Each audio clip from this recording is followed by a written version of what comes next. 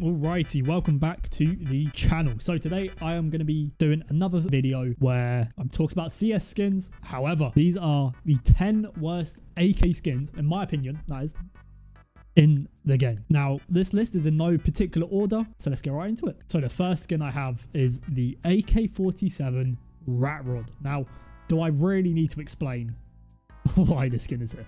Like, it's awful, it's shit.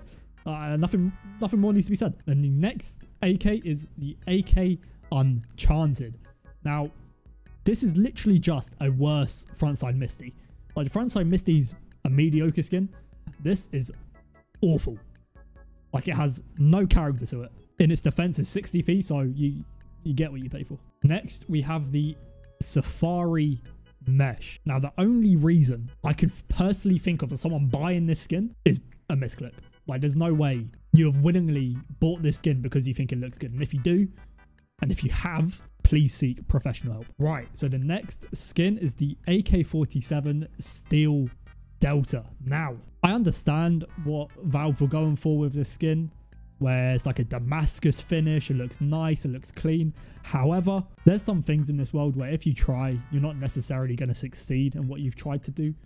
And unfortunately, this was one of them. Here we have the Jungle Spray AK. And all I have to say for this skin is, so if you have ever wondered what it's like to wear glasses or how people with glasses see without them on, this skin is it.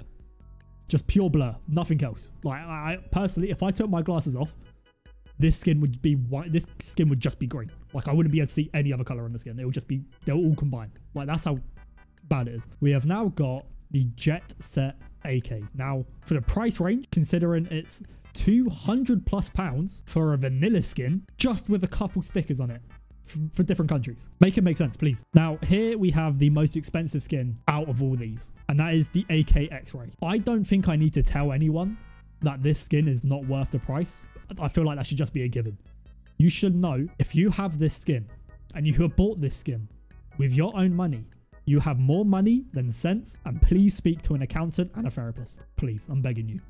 I want you to get help. I want you to get better. This skin, I don't really have a reason to hate it. I just dislike it.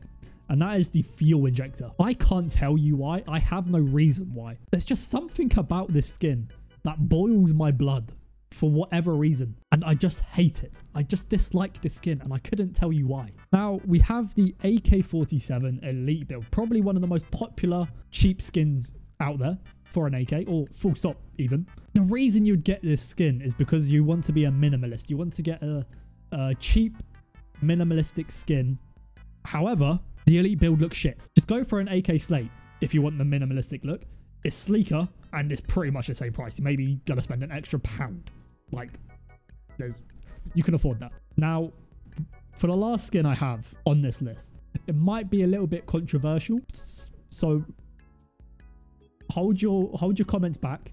All right, I understand. This is my opinion, so please don't hate me. But we have the AK Nightwish. I just think it looks awful.